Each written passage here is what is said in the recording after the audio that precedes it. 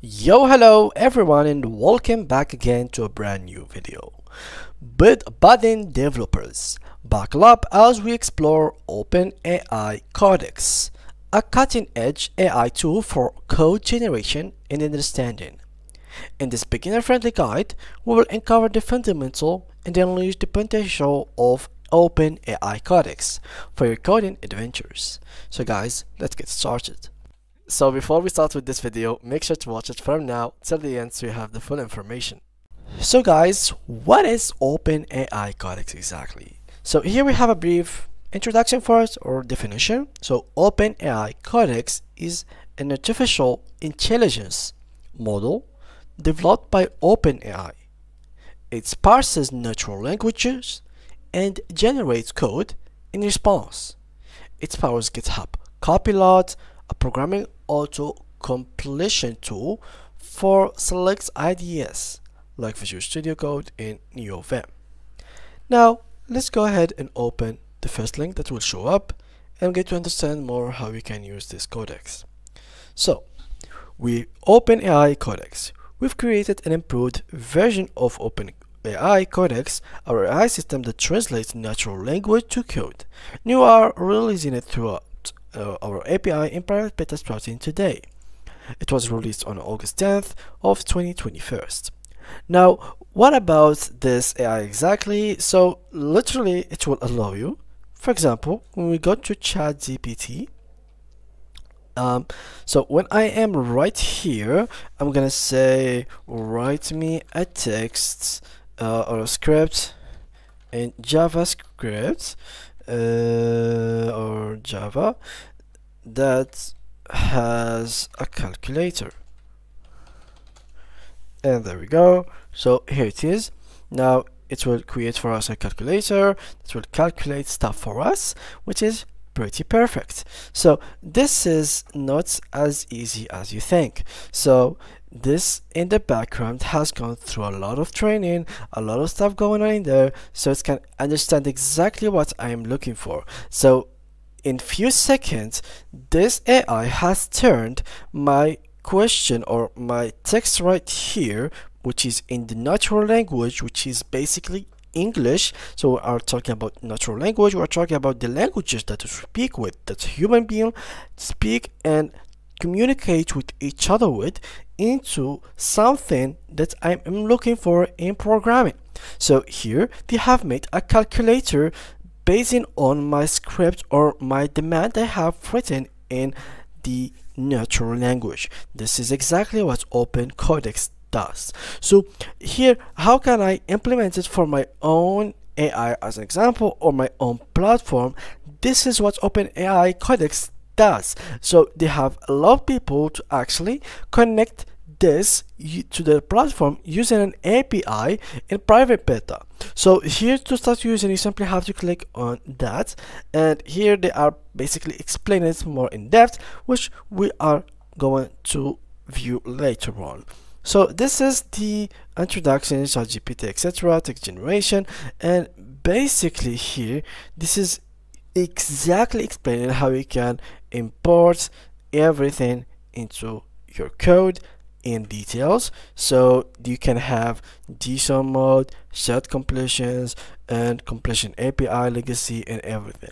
So you have to follow throughout that step by step to understand how you can implement it into your platform.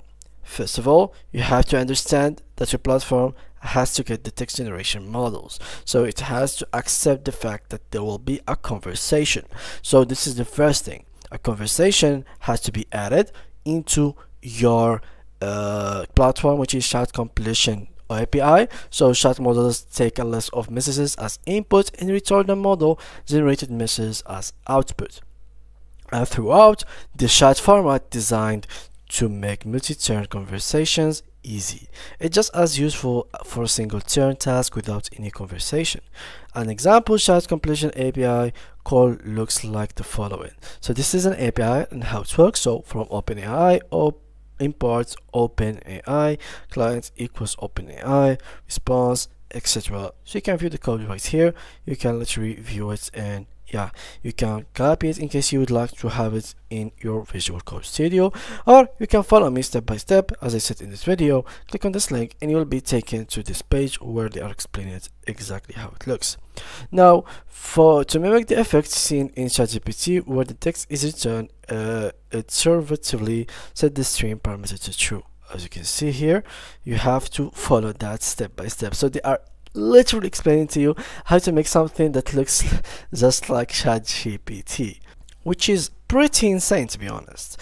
So here there is a lot of things that are basically going on. We have here completion response formats, and basically, guys, you know that this is machine learning. So once you are doing this code, you have to actually share it with thousands and thousands of people that are going to use it daily for a year at least. So the machine can learn how to respond to all kind of different messages. There will be still some, I mean not some, but a lot of messages that the machine will not be able to respond to, but at least it will learn. So this is the basics of machine learning. You will give a code, the machine will start doing and implementing the code, and with the result that it is getting, it's gonna start learning. So this is exactly what you're looking for. Now, after you have done and amplified the API of chat completion, we are now in the JSON mode. A common way to use chat completion is to instruct the model to always return a JSON object that makes sense for your use case. By specifying this in a system message, while this does work in some cases, occasionally the models may generate output that does not pass to valid JSON objects.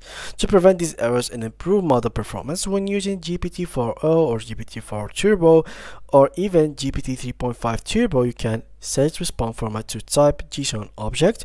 To enable JSON mode, when JSON mode is enabled, the model is constantly trained to only generate strings that pass into valid JSON objects. So this is very important as well to make notes with. After you finish with that, you have to manage your tokens. For example, the string ChatGPT is great is encoded into 6 tokens.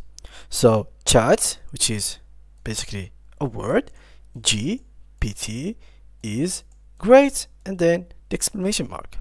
The total number of tokens in an API call affects how much your API call costs as you pay per token, how long API call takes, as written more tokens takes more.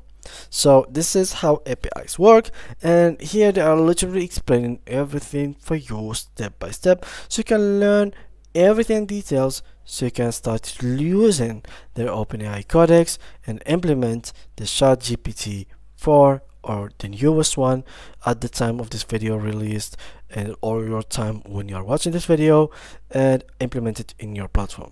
So yeah guys, that was it, and see you guys in the next tutorial.